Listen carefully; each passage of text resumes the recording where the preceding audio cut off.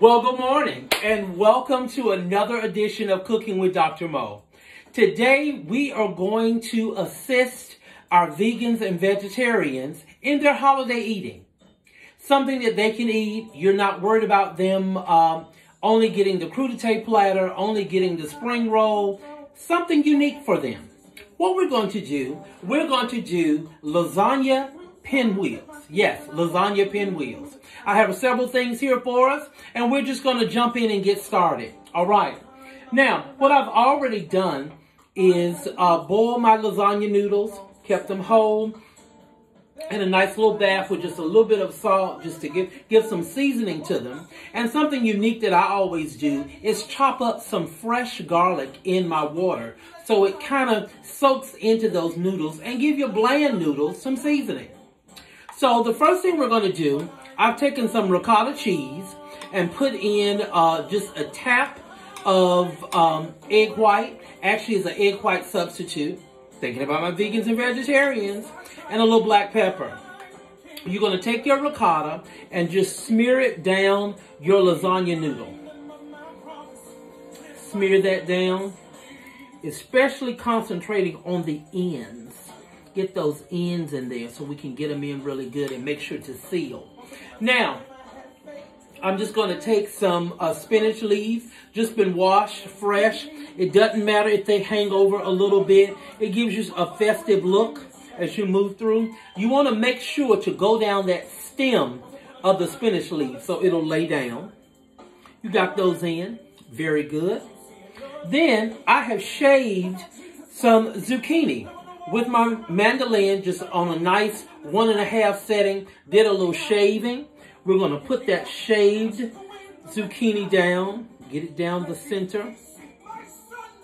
I generally, depending on the length of them, I generally will put 1 or 2, sometimes 3 on just to get them in, move them through. And they're still raw. Do not do any preparation, any boiling, anything, because you're going to want still some of that crunch as you're cooking. Some shaved carrot. Let's put those down. And then something unique, just to keep some moisture in, I have some shaved celery. You know, celery is one of our water vegetables, and it helps hold some of that nutrient in. The last thing we're going to do with our pinwheel, I have created a little rub, or a spice blend, if you will, using some dried onion, garlic, black pepper, just a tap of salt, and have those mixed up together, and then just a little paprika at the end to give us some color.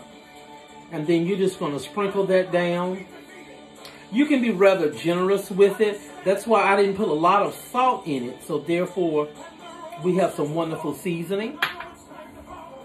And that's it with our pinwheel. Now comes the adventurous part. We're going to take our pinwheel and start to roll it up. You're pressing down as you go to make sure to get all of that goodness in there.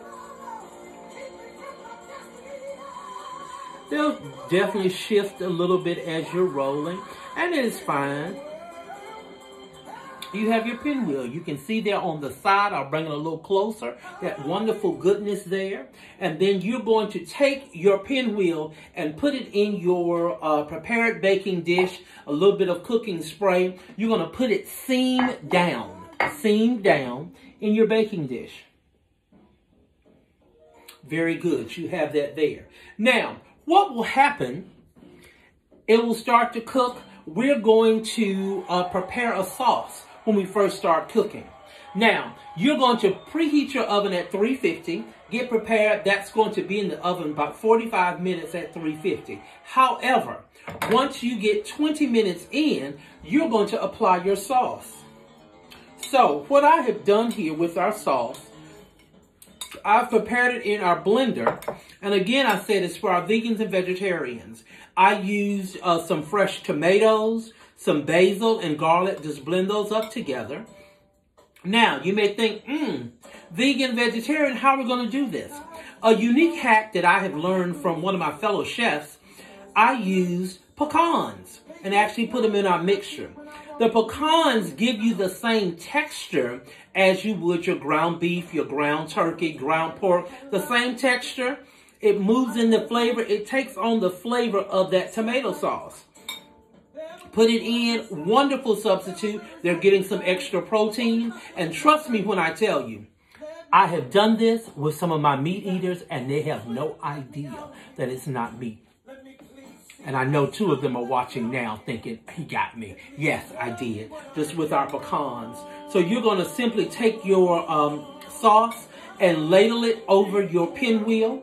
Put it back in the oven for another 20 minutes. For the last 5 minutes of your cooking and your prep, first of all, let me stop. You're going to cover your dish as you put it in the oven. It keeps that moisture in. It keeps them very moist. Then, for the last 5 minutes, you're going to pull your dish out and just take some regular old mozzarella cheese. You can use the vegan mozzarella if you want to just be really stiff with that. Because I know some of my vegans won't do any dairy at all. So just to give you some options, sprinkle that over, put it back in the oven, uncover, and let it just get nice and bubbly and it starts to brown. And you're ready to go with your pinwheels. And, of course, as always, by a miracle of television, we have some of our pinwheels ready. Of course, you know I have a knife and fork ready so we can go ahead and dig in. Now, with my presentation, normally what I do, presentation is key. I will take some of my sauce, ladle it in the bottom of the plate, and then stack our pinwheels in the plate. And a wonderful, wonderful dish and presentation for our vegans and vegetarians. Trust me when I tell you, your meat eaters are going to want it. But, as usual, we have to go in, ready to go. Wonderful cut. Oh, man. Ooh, look at there.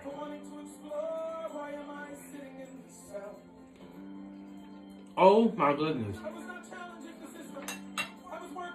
We still have a wonderful crunch from our zucchini, from our carrots, still in there. And that sauce mixture, oh, is amazing. I'm sorry, guys. I have to take another bite. Because sometimes we create recipes and we don't think how well they will turn out. I try my best to come up with wonderful things for you guys. Oh, my goodness. It is out of this world. So, something great for your vegans and vegetarians. Something great for just your regular dinner party. And folks will never know. So, as we always say, lighten up. It is Christmas. So hopefully we've helped you with your holiday, your wonderful holiday planning, and we are ready to go. Thank you so much for joining. These are our vegan vegetarian pinwheels. Have a great Sunday afternoon.